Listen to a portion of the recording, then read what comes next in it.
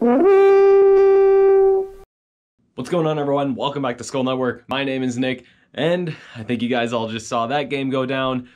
Obviously not the way we wanted things to happen, but it was certainly an exciting game, and there's a lot to unpack, so let's not waste any time. Let's get into the first recap of the season between the Vikings and the Bengals. Now, this game was certainly a tale of two halves. As we know, there was a lot of conservative play calling on both sides in the first half, but the biggest thing that really kind of screwed over the Minnesota Vikings over the course of the first 30 minutes of the game was 14 total penalties. Now, some of those were declined. We ended up with 10 in the first half, but regardless, that is absolutely unacceptable, and just when we thought this offensive line couldn't get any worse, we were sadly mistaken. There was only one offensive lineman in the game that did not have a penalty called on them, whether it be false start, holding, or illegal formation, and that was Blake Brandel, who lined up for one play on a goal line situation. Everybody else got something called on them. And I can say this with full confidence, as soon as Christian Darrisaw is healthy and ready to go, Rashad Hill should and most likely will be replaced, especially if he keeps playing the way that he did today. But if that didn't make the first half bad enough, Dalvin Cook really did seem to be underutilized over that first half. Things obviously picked up a little bit in the second half for him, but he never really broke anything, and things just really didn't seem to be going his way, and that's partially on the play calling and obviously the situation of we're getting a lot of penalties and you're not trying to run on, 1st and 20. But obviously the bigger stories going into this was the return of Joe Burrow and the return of Danielle Hunter. Joe Burrow, he seems like he really hasn't missed a step, and he played very well, utilized Jamar Chase in his first career game extremely well. It looks like Jamar Chase is going to be able to do stuff similar to what Justin Jefferson did.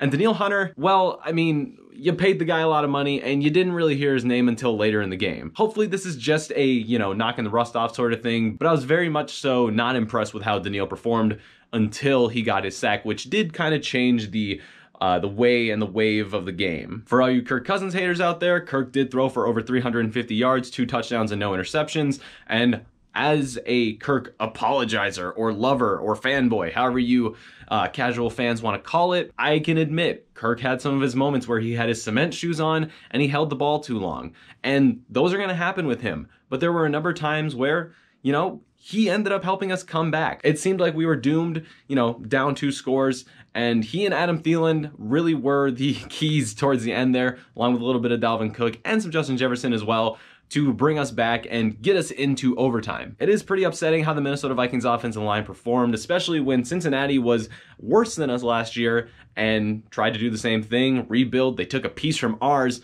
and they clearly performed a fair bit better. Yes, we had quite a few sacks today, but Joe Burrow just didn't really seem to be pressed in the pocket much. He seemed very comfortable out there. And like I said before, the first half was one story, second half was another. Things really picked up. The defense for the Vikings really started breaking down. Joe Mixon had a great game, over 100 yards. It looks like Joe Mixon might be back. Who knows? We always say this. But it looks like Bashaud Breeland is going to be like a Xavier Rhodes 2.0. Every time he gets burned or anytime, a running back comes and trucks him for a big gain, he's going to go on the ground and he's going to be hurt, which is obviously not what you want to see from someone that you brought in over the course of the offseason that you wanted to have help your team. But there shouldn't be a lot of overreacting to a lot of these things, except maybe the penalties, because it is the first game of the season, and a lot of these guys haven't played together, so there's all the hope in the world that things get better as this team, figures out really what they want to do. But obviously, off first glance, it's not looking too hot. I think besides Adam Thielen and a couple people on defense that kind of showed out a little bit, specifically for me, Nick Vigil, I thought he had a really good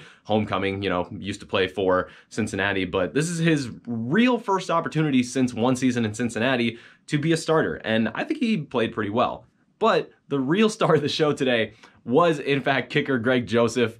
Oh my gosh, I understand that we lost, but let's face it, the most badass thing of week 1 throughout the entire NFL, and I'll put the video up here or a picture or whatever I can find. But after being iced, safety for the Bengals, Jesse Bates, coming over to Greg Joseph and trying to talk to him, give him a little sweet nothings in his ear and try to, rattle him even more and, mess with his head. I thought it was hilarious that Greg Joseph looked him off. Brian O'Neill came over and, protected his kicker, and then Greg Joseph proceeded to hit his second 53-yard field goal in a row. He didn't care. Greg Joseph is officially a badass. But unfortunately, that amazing kick wasn't enough, because even though the defense was able to hold their own until the very end of overtime, it was, I hate saying this, but it was the refs. Now, I hate blaming the games on the refs, but come on. You guys all saw it. Dalvin Cook's, both of his cheeks were flat on the ground, The ball was still in his hand. I understand it was one of those situations where you need like clear and concise evidence that, you know, he was down. It was right there, but the NFL and its rules are so out of whack nowadays that I was having very little hope as it took longer and longer for them looking at the play to happen. So yes, I do genuinely believe that Dalvin Cook was down. Should have been the Vikings' ball. They could have gotten a couple more yards. Greg Joseph more than likely would have made the kick. It's obviously no guarantee, but I mean, it's safe to assume this game should have gone to the Vikings. But not much you can do here. But obviously you expect Mike Zimmer to hammer down on the penalties over the course of the next week. And man, there's a lot of things to fix on defense as well. But that's our first taste of Vikings football. It was bittersweet. Man, it was a great game. Obviously not how you wanted it to end. And yeah, there's a lot of stuff I wasn't able to cover, but I wanted to keep this relatively short for you guys. If you want to talk about more parts of this game, just comment down below and I will be happy to talk with you guys. And that's going to wrap up this recap between the Minnesota Vikings and the Cincinnati Bengals. 27-24 in overtime, very last second field goal.